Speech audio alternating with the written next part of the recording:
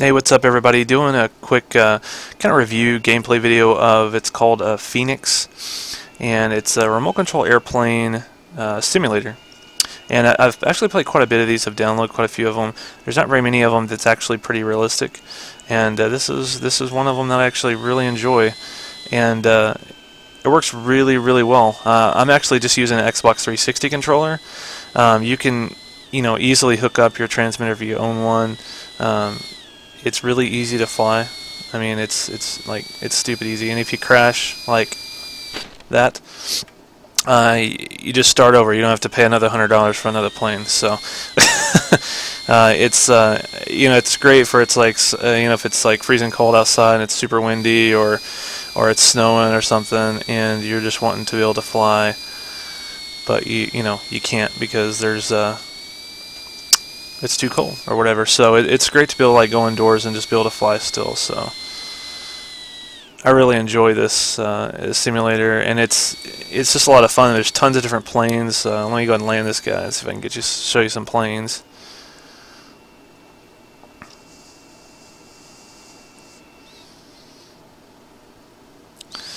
Alright, so let's see here.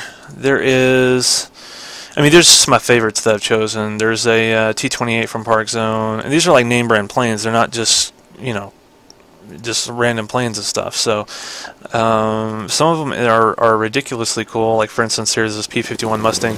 You can change the scale, the size, everything. Like for example, when I get this thing in the air, you can change the motor sounds. I mean, the game is highly customizable and pretty realistic actually. And then for instance here, actually retractable gear, pretty awesome. So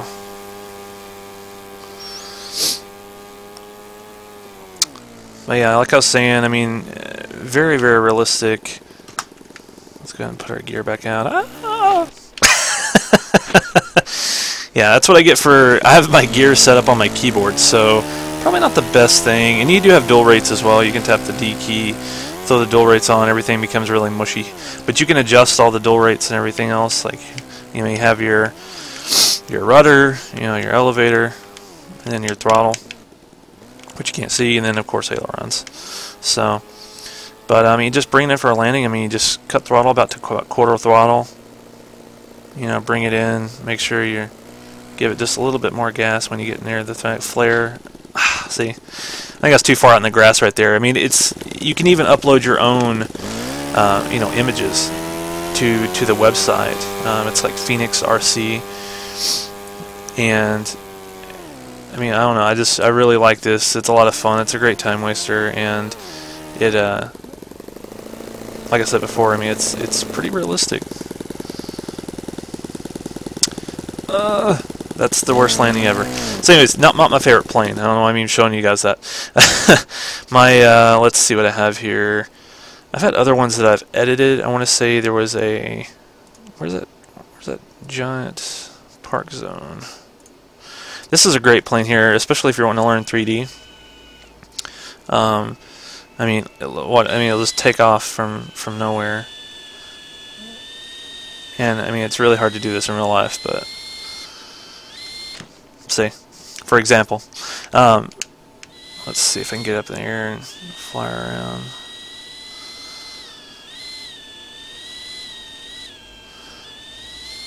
But I mean, you can do knife edges all day long.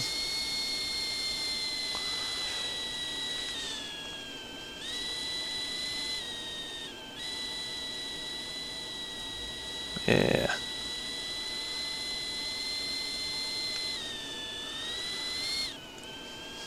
And you can run into yourself, so yeah, be careful on that. Let's see if I can land this thing. I know this probably is not very exciting for you guys, but I just want to kind of get this game be known, because I mean, RC flight is so much fun. It's relaxing. I really enjoy it. I like building things, I like taking things apart.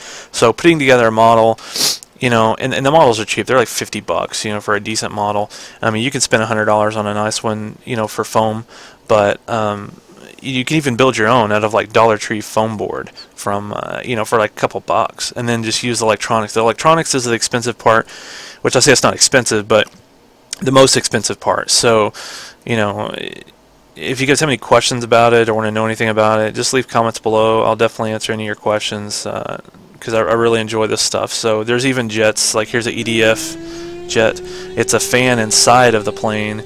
They're a lot faster, a lot harder to control. As you can see how much faster this plane is. I mean, it's moving. And there's RC planes that'll easily go up to 100, 120 miles an hour. So but landing these are kind of quite the chore. You want to make sure you don't come in too hot. Let me see right there. I was just gliding the whole way, no motor, and I'm still hauling butt. So let's see if I can get it over here. Cut the motor off like that. There you go. And kind of wiggle, let it go left and right. Sometimes I'll slow the plane down. You don't want to do too much, you'll tip over. So there we go. So yeah, I mean, there's tons of different planes. Hello. Okay, so there's tons of different planes, and there's tons of different flying sites. I'll give you one more just to kind of show you idea. I mean, as you can see, there's tons of them. People upload ones, all different kinds of things. There is even, let's see here. See if I can find a good one. Let's see, there's a Stonehenge, of course, and what is this? That must be a new one. I haven't seen that one. It's user created. Tons of different areas. There's even indoors. There's even planes that fly indoors, like really, really lightweight planes. And let's see. Boat Club. That's where I want to fly. And model this time, I'm going to show you something. I love this. I think it's crazy impressive. There is amphibious planes and also helicopters on here. I'm just not big on helicopters. There's gliders, helicopters, all that kinds of stuff. But float planes, pretty awesome. For instance, let's use this Cub here. And this is a nitro powered. This is gas powered. They make electric and gas.